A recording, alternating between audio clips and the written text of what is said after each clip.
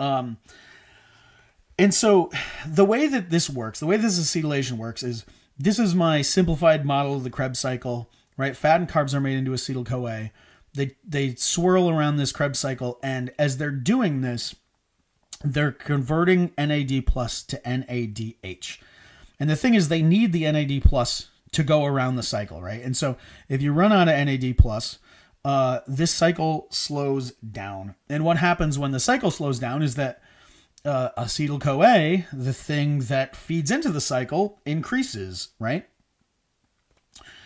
And so when you look at enzymes, this is like a sort of a 3D picture of this blob-like enzyme, and it has this groove in it, and that's the active site of the enzyme. That's where the enzyme is gonna sort of lock and key model match with whatever its substrate is, and it's gonna catalyze some reaction.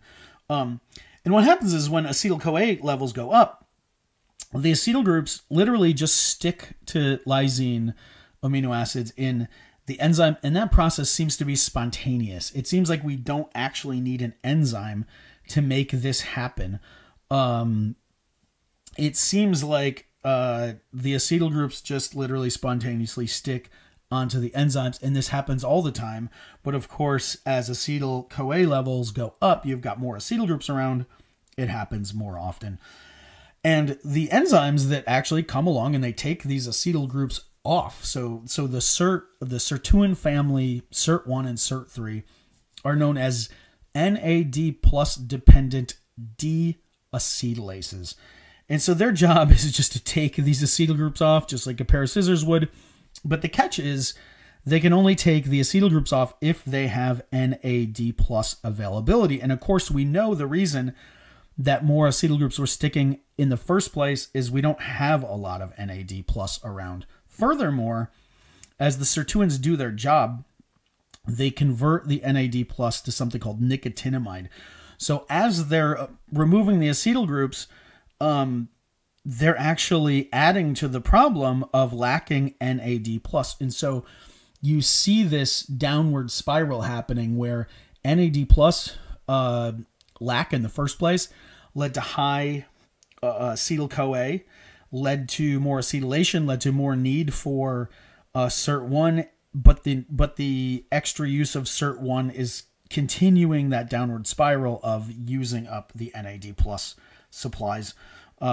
This, again, just to show, NAD plus levels go down, SIRT1 activities drop, right? The NAD plus dependent deacetylase, and when deacetylase activity slows down, acetylation goes up.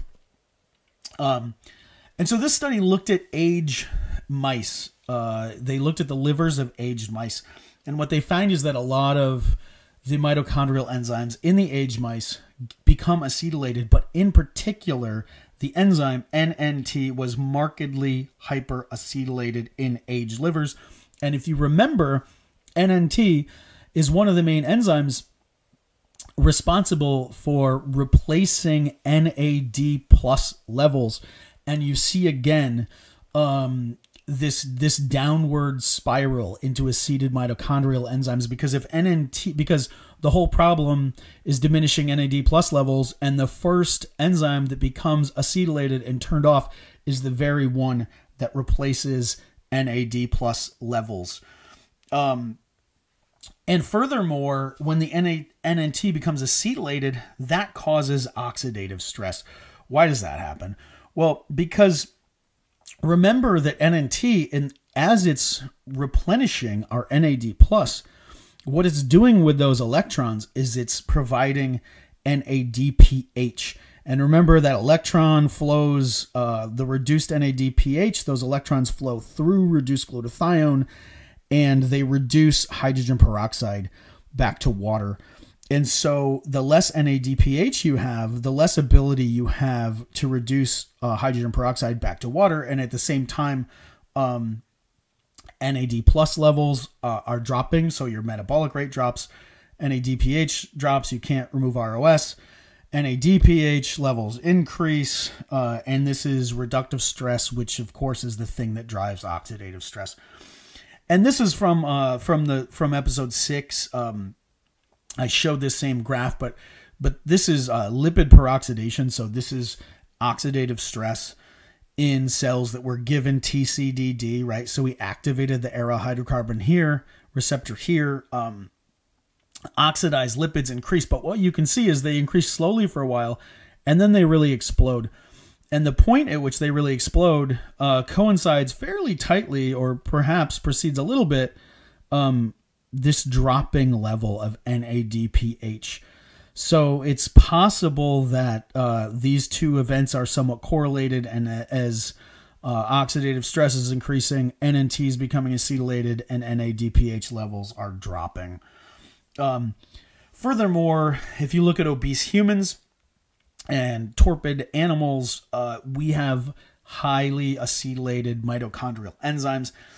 This is in children, and you can see the obese children have about a little more than double the amount of acetylated complex 1. So that is that's the mitochondrial complex that actually oxidizes NADH to NAD plus and hands those electrons through to create ATP. And of course, if you have acetylated complex 1 and you can't oxidize NADH, this is again adding to that downward spiral of acetylation.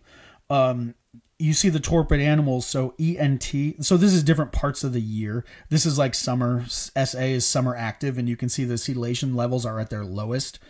ENT is entrance into torpor, so they're getting ready to hibernate. Acetylation levels are going up. ET is early torpor.